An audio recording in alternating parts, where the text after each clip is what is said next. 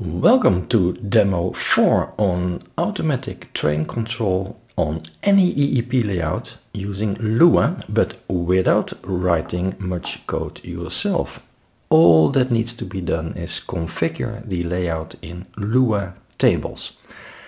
This is the layout of the previous video, but this time we added 2 dead-end tracks here at Station North, and there's also a third train. And they are all going to drive around on this small layout without ever colliding. On Station South we still have 3 tracks where the middle track is two-way traffic. Let's have a look how we can configure this. Let's first have a look how the trains are driving around on this layout with 4 tracks at Station North, 2 of which are dead-end tracks, and 3 tracks at Station South, of which the middle track is two-way traffic. What we see over here is we have a passenger train which is driving backwards, which in reality probably would never happen. But in this demo right now we allow all the trains on all the blocks, which means what we see happening over here, the steam engine is running into a dead-end block and it will reverse and it will drive backwards out of that block. We can change that, of course, but in this demo first we look at all trains can drive everywhere, and in the next video we'll have a look how we can change that such that the passenger trains all drive normally forward and only this cargo train is going to drive between the dead-end blocks and reverses.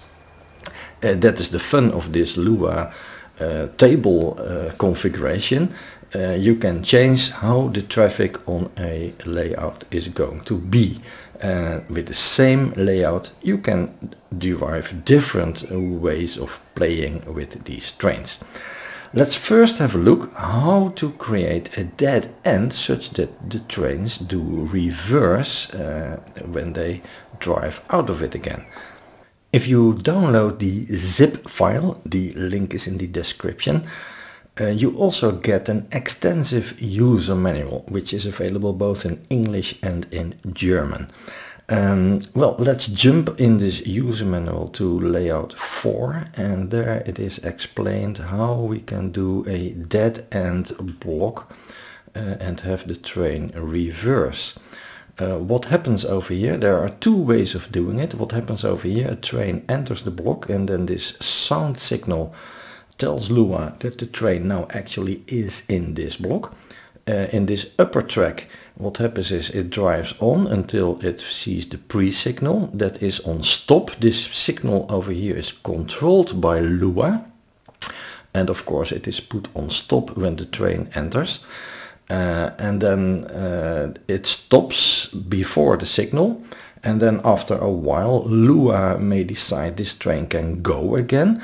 It's still driving forward, but as soon as the signal becomes green, the first thing that happens very shortly behind that signal is the train triggers a train sensor, and that is configured such that it reverses the train speed.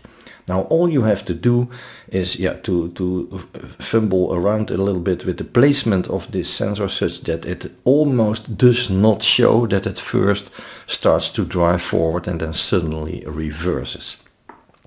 This can be a normal signal, or normally in reality there is no signal at a dead end, so you could also make it an invisible signal.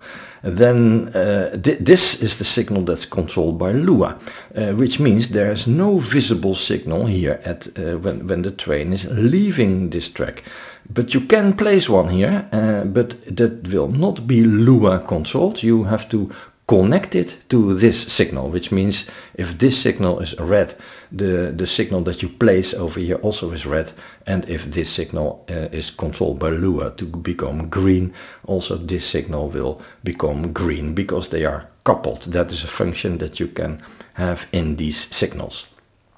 Okay, the second way of doing it is this bottom dead-end track. Again, the sound sensor triggers that the train arrives. There is a block signal over here which is controlled by Lua, but that is in the other direction, so we don't see that right now. We just drive on. We come across a signal sensor that puts this invisible signal on stop. This signal is not controlled by Lua, it is controlled here by this sensor.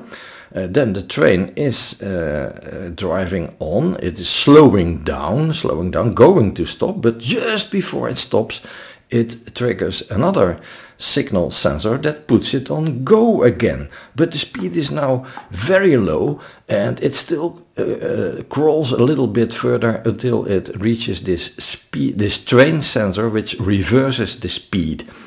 And then the train goes back again and it stops in the normal fashion here at this signal, and this is the signal that is controlled by Lua. Okay, so these are two different methods. You can mingle them, you can use either one of them, it doesn't matter. They both work fine. This is the 2D view of the layout, and let's see what we have over here. This is the main switch. It's a signal with number 3. So in the configuration part of the Lua code, we write down that the main signal is number 3.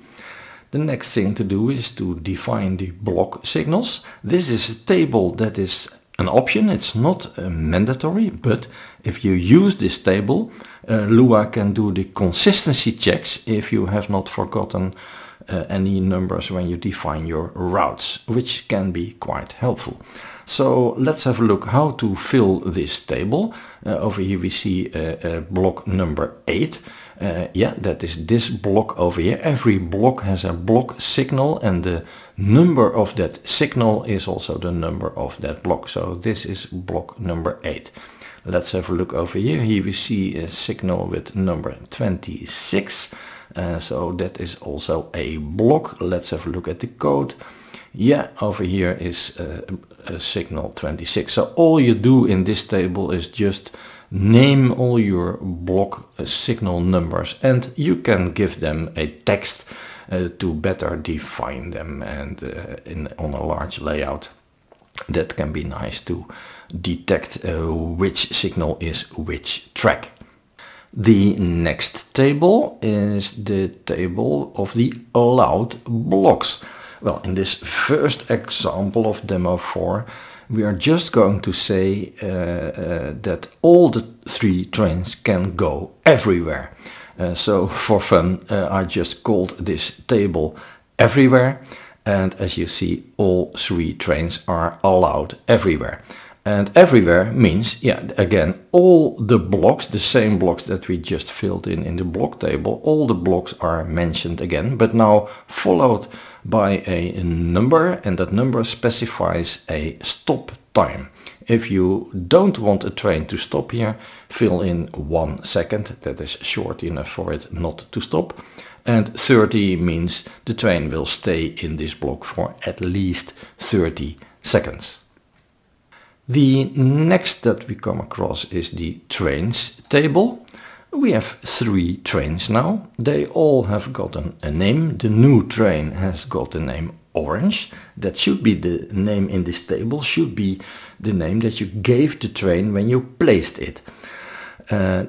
Every train also has a signal number. Yeah, let's have a look at that. There are 3 signals over here. Those are used to start or stop individual trains if you like to.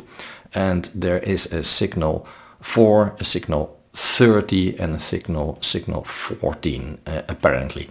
And all 3 trains are allowed everywhere. Okay, so far this was all quite straightforward. Let's move on. We have one two-way block, and that is the blocks number 18 and number 9. Let's check that. Yeah, over here we... not there. Over here we have number 9. Yeah, that is correct. And over here we have block number 18. Yes, that is correct. And that is our two-way traffic block, which we simply write down in the two-way blocks table. Then the final part is to define all the routes. It is a little bit of work, but there is a tool available. Please read the manual or wait for a demo on that tool, but you can do it by hand. It's quite straightforward, just the thing is try to make no mistakes. Let's do this example. We want to go from block 8 to block 13. Let's have a look what that means. Block 8 is over here and block 13, that is this one. We want to go over there. What needs to happen? Well, apparently we need to use turnout number 2, and we have to switch turnout number 12, and we have to switch turnout number 22 to 1222. And no wonder, over here we see turnout 2 straight, turnout 12 straight, and turnout 22 is going to branch. Is that correct? Yeah, 22, that should go this way. And this way, this one should be straight and this one should be straight. And that means we cannot drive from 8 to 13. That's all that we have to do over here, but we have to do it for every possible route. It is a little bit of work, but hey, the result is big fun. Then here at the bottom, the remaining part of the script, there is no need to tinker with that unless you have used different type of signals that have their states reversed. That can happen, but it is not difficult. Then just edit this part of the code. Well, let's have a final look at how this drives. Alright, so let's have a little bit of trains driving around according to these tables that we just configured. Every train is allowed in every block, which means that if one of those passenger trains, this orange one or the steam one, is going to drive in a dead end, yeah, then it will reverse and it will suddenly drive backwards, which in reality would probably not happen normally. And that is the reason why in the next video we are going to change this behavior, and we'll have a say counterclockwise allowed blocks for the steam engine, and we will have clockwise blocks allowed for the orange train, which also means that I'm going to change its direction and make it drive clockwise.